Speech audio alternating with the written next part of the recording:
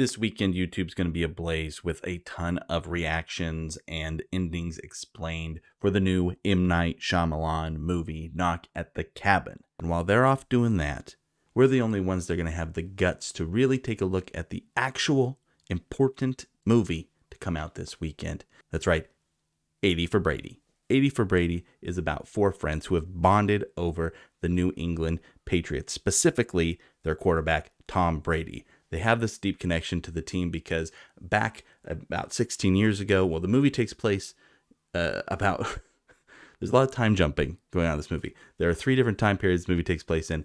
None of them are current day. So let's say the movie primarily takes place in the year 2017. But 16 years before that, in 2001, the girls started to follow football because Lily Tomlin's character, Lou, was recovering from cancer. And as she was recovering from cancer, finishing up her last cancer treatment, she found her TV being stuck on one channel and they couldn't turn it off. And they're like, oh, we got to turn off this channel. But then who's this? What? A brand new quarterback, a rookie. They're bringing in the second string. Tom Brady. Oh my gosh. He's so handsome. I think I could watch this. And so they do watch it and they love it. They're like, well, this is awesome. Football is great. Tom Brady is great. You know, they were all friends before, but they grow closer even in this, and they're watching every game. And so the movie starts, though, with them watching the Patriots make it to the Super Bowl. And it's like, wow, that's so cool. We got to plan out the Super Bowl party now. But Lou has other plans. She brings up something that obviously they've talked about before. She's like, no Super Bowl party. We're not doing that this year. We're going to go.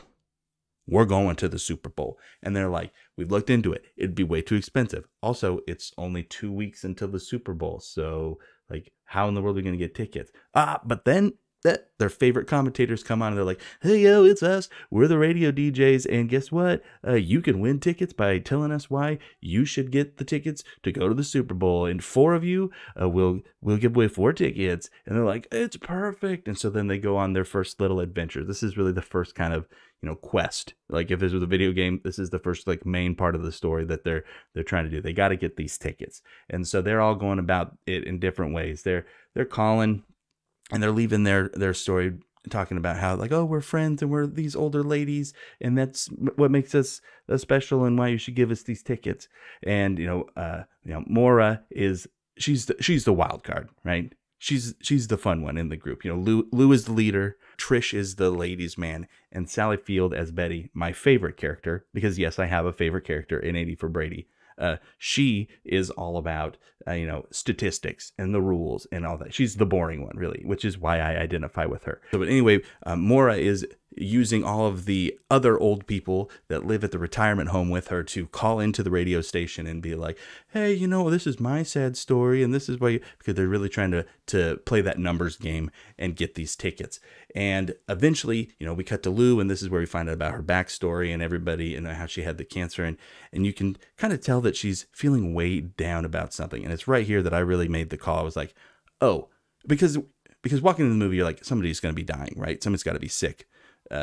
They're all older people, and it just feels like the kind of movie where somebody's going to be dying of something. And it turns out I was right. But then she just did some tests and she got this letter from the hospital and she's afraid to open it because of what it could say. Maybe she's got the cancer again. And, so she really wants to do this big fun adventure. And so she's sitting there trying to come up with how she's going to tell the radio station her story. And, she just can't come up with it. But then she has her first hallucination, really, of a Tom Brady where a bobblehead talks to her and tells her, man, just go for it. And so we're left to think that she submits this, her story to the radio station. Next thing we see, she does a reveal to her friends. Boom. Oh, we got the tickets. And they're all stoked. Yeah, we're going to go. And we meet Sally Field's husband.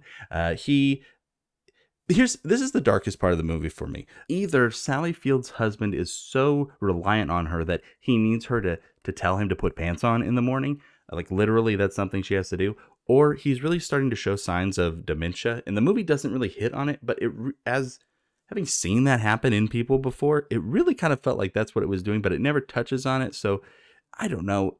I'm glad it didn't, because it would have colored some of Betty's decisions in a different way that I'm glad didn't go down it kept the movie light, but it definitely kind of felt like it. Like maybe at one point in the script it was in there and they cut it. But his performance, her husband's performance is a little like, I mean, it's good, but it makes me a little uneasy. Anyway, all that to say, they are going to be heading to Houston. They're going to the Super Bowl, right? And we get some, backstory with Maura, and she's like, her husband has passed away, and she's sad about that. But there's this new guy at the retirement home that he kind of likes her, and he's like helping her out with her scheme and everything. And the other girls come to the retirement home to bust her out, because it turns out that she'd taken some sleeping pills, and they won't let them wake her up, because sleep is important. And how are they going to bust her out? I'll tell you how. Jane Fonda is going to flirt with the receptionist. And I think that this movie does a cool thing in that it really doesn't shy away from the fact that these ladies are old, right? The movie's called 80 for Brady. It isn't trying to hide any of that. And it doesn't also try to hide the fact that, Jane Fonda has had a bunch of plastic surgery. They mention that in the movie. They don't hide the fact that she's wearing a wig. You get to see her without the wig, which I am like, man, like this movie's doing things that I didn't think it was going to do, just like as a silly comedy. So anyway, all that to say, they sneak Maura out of the retirement home, and they get her on the airplane, and they all fly to Houston, and they get there, and they're trying to figure out who's going to hold the tickets. They give the tickets to Sally Field. Obviously, she's the most responsible one. And this is where the movie has its favorite joke. Well, I have a 20 in my strap-on. That's a fanny pack. If you wear it like this, it's a strap-on. Wow. And if you thought that joke was funny, great, because they're going to use it like 20 times. So anyway, they go to the NFL Experience, and at the NFL Experience, it's a place where it's just kind of like, a bunch of booths and games and everything for them to do, and they all kind of split up and start doing their own thing. So Lou and Maura, they go over, and they're starting to run like this side hustle where Tom Brady again speaks to Lou in a hallucination, is all like, yo, you're going to beat this Falcon guy, and in this ball tossing contest, you can do it, Lou. And so they start running bets and making money off this, and they're like, yeah, we're the best. And then you also cut to Trish, and Trish has written this erotica, right, this fan fiction starring Rob Gronkowski, and it's being sold at the NFL Experience, even though she didn't know that it was.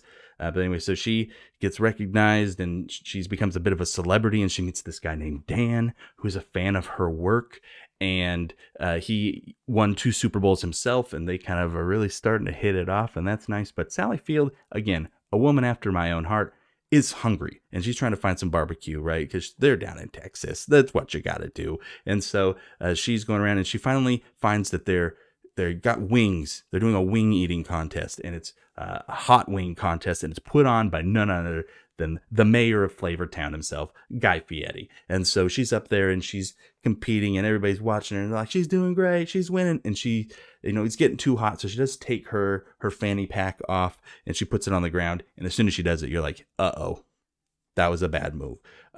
Because after finishing the contest, she leaves them on the stage. But we don't get the reveal right away, which I, again, appreciate the movie thinking that we're smart enough. So they are recouping after eating all these spicy wings, and they're hanging out with Guy Fieri.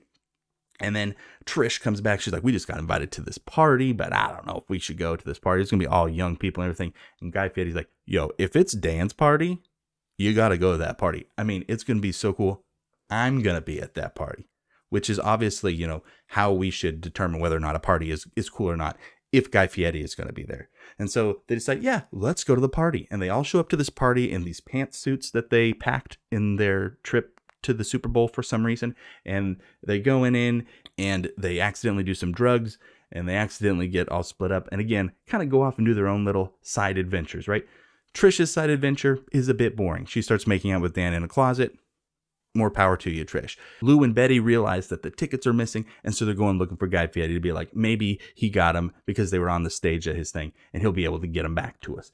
And then Maura, who's really tripping, she is looking around for Guy Fieri too, but she's like hallucinating him all over the place, and ends up competing in this high-stakes poker game. So everybody goes upstairs to get Maura, and she's been playing this poker game, and it's been high stakes with some really, really big celebrities, like Patton Oswalt is there, and that one lady from Parks and Recreation, and somebody named Goo Goo they're telling Maura, man, we lost the tickets. We're gonna have to go to the NFL Experience tomorrow morning and see if we can, get them there.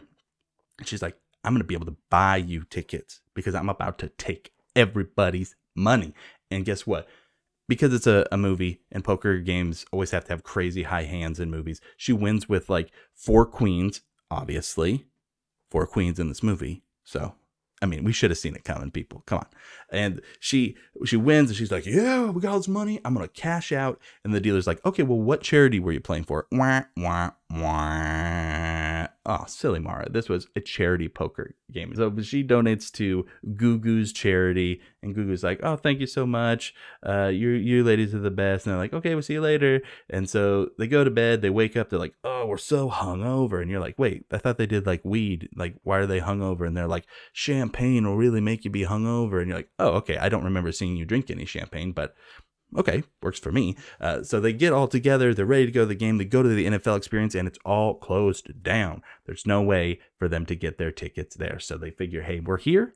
Let's go to the game, and we're going to go to the tailgate section. We're going to figure this out. We get to the tailgate stuff that's going on outside of the game, and this is where we get another one of our classic, everybody split up and do something goofy times. Lou goes to the front office to say, see if there's a lost and found that they might be able to check. Betty goes looking for Guy Fieri and goes knocking on a bunch of porta potties and eventually finds him and does get the tickets. But while she's doing that, Maura is going and finding some, scalpers and trying to buy tickets off of them. Now, Trish, she goes out and she finds the guys from the radio station or the online broadcast and they tell her like, well, you guys didn't actually win that contest. It was this Tom Brady support group, which is a group of guys named Tom Brady who feel like they're never going to amount to anything because they're named Tom Brady and they're not as cool and awesome as Tom Brady.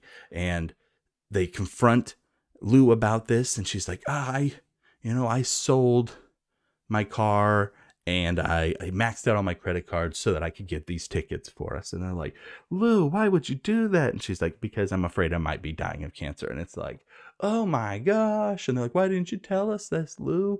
And when I'm like, that's a good question, Lou. You've been mopey and you could have just told them, everyone would have understood what was going on.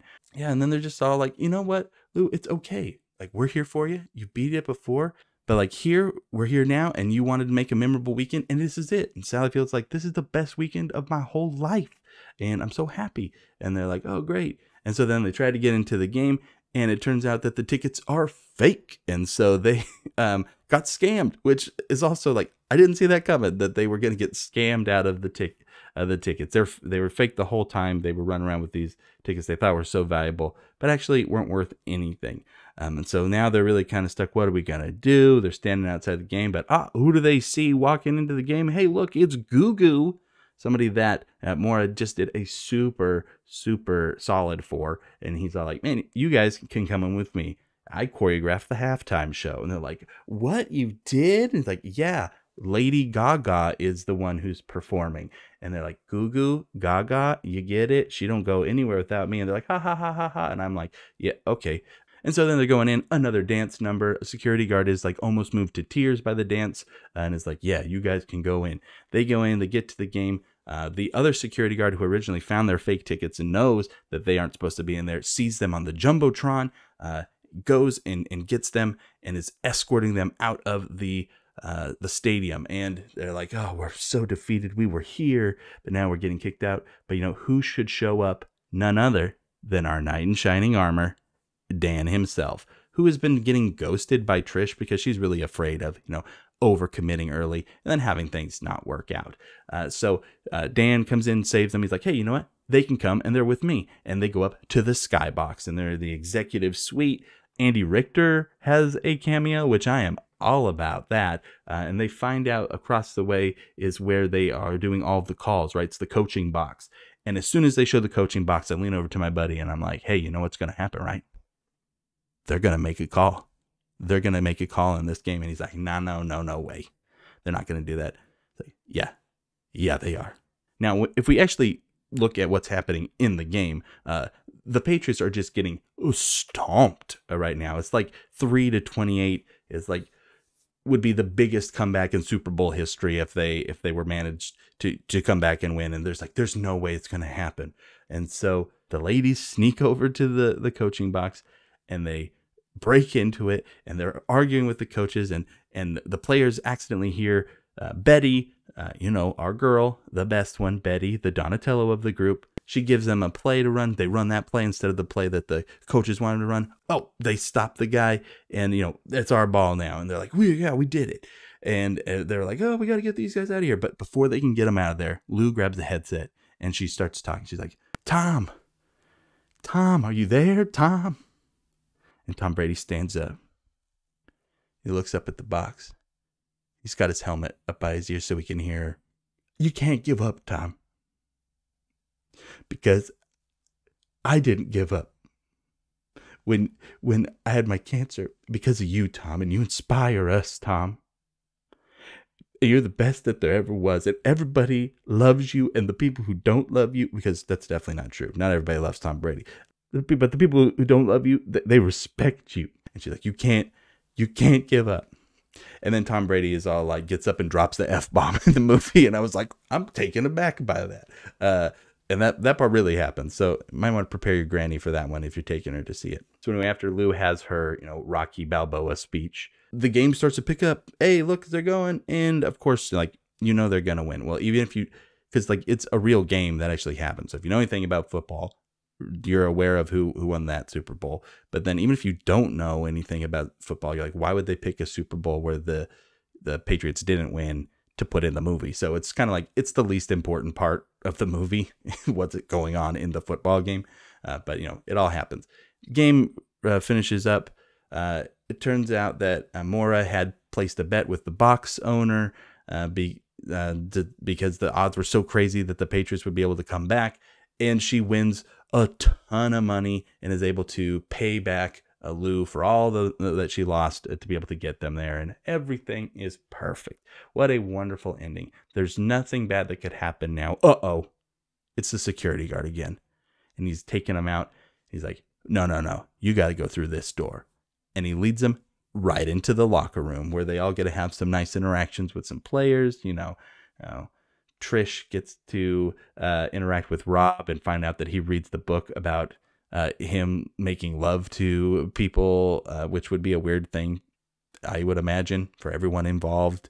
Betty gets to talk to the statistically best player, and he's all like, nobody ever says that I'm good, but Betty does, because Betty's the best. Maura is all up in some guy's beard, and then of course Lou gets a chance to talk with Tom Brady. And it's wonderful, and everybody's happy, and Tom Brady's like, you say I inspire you, but you inspire me. And he does a fine job. It's whatever. It's definitely not the worst athlete as an actor performance we've ever seen. So then we cut to 3 years later. The year is 2020, and the Buccaneers are in the Super Bowl, and we're at Lou's house. But we don't see Lou anywhere. On her chair is a blanket draped over. That's very solemn looking, but everyone else is getting ready for the game to start. Her daughter's there, who we've seen a couple times. And they're just, okay, game's getting ready to start. But then they're like, but where's Mom? And you're like, oh, thank goodness she's not actually dead. The movie tried to make us think she died for a second there. But it turns out she didn't. Everybody's still alive. And, we get a finish with one more Tom Brady. And that's 80 for Brady.